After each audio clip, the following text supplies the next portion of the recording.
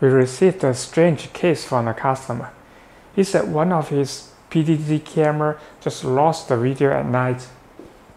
It is working great at date, but it becomes offline at night. And this is his setup scenario.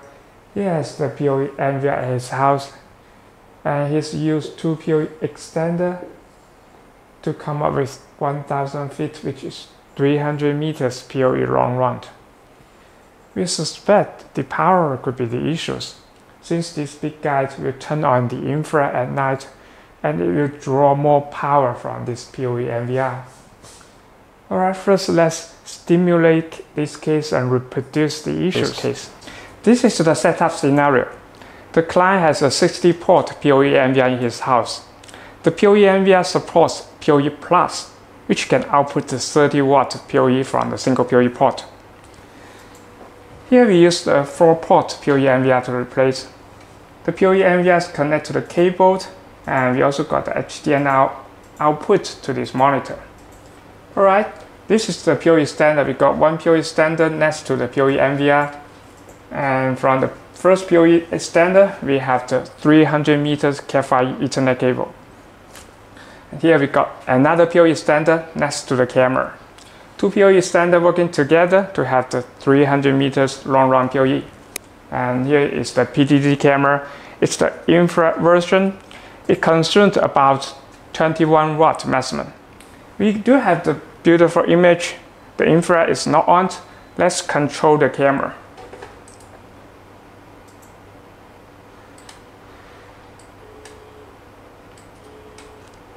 There's no problem to control the camera, just like the client claimed. It's working great at date. Now we need to force this camera to turn on the infrared to stimulate the power consumption at night. I will use a kit to cover the photocell sensor built into this camera. The photocell sensor will sense the illumination in the environment. If the output value is too low, which means it's dark in this environment, the camera will turn on the infrared LED and switch the image to black and white. Alright, now let's do it.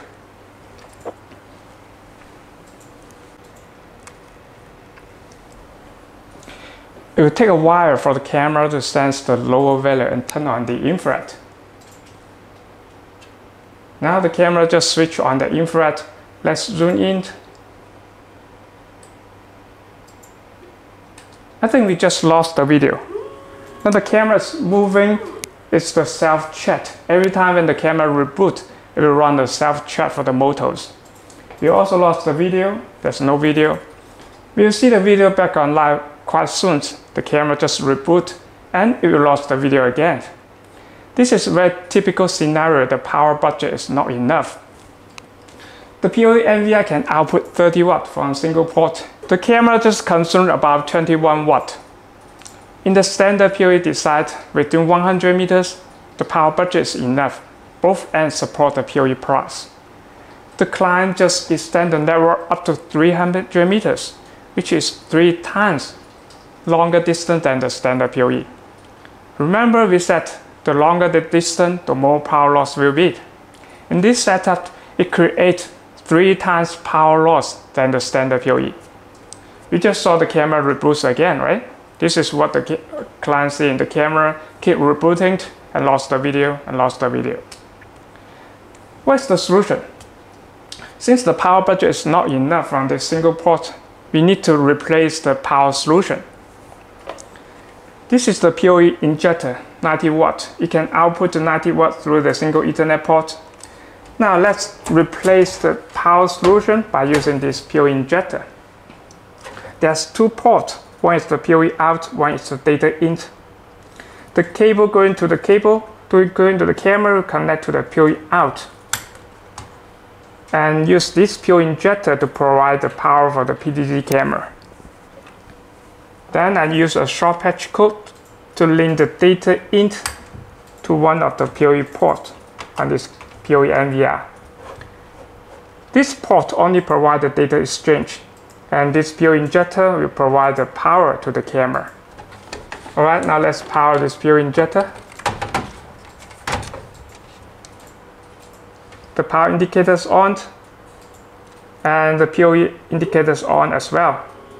I can hear the cameras running, the self-chat. Let's wait for a while before we can see the live video on the monitor. Now we have live feed on the monitor. The camera's infrareds are on and the image turns to black and white. Let's control the camera. There's no problem for the pendant and tail end. Let's zoom in and zoom out.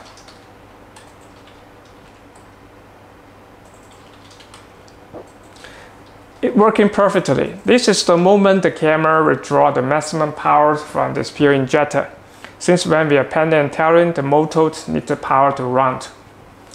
Adding this PoE is injected to the system and replace the power from this PoE NVR fix these issues. But I want to point out there are two factors in the long run PoE, the power and the data. The client used 2 PoE standard to repeat the data up to 1000 feet, which is 300 meters, but he didn't handle the power. Remember, we cannot use a PoE standard to repeat the power. The power is the energy, there's no way to repeat it. So we also need to handle the power by ourselves if the power budget is not enough. Alright, that's all for today's video. Thanks for watching.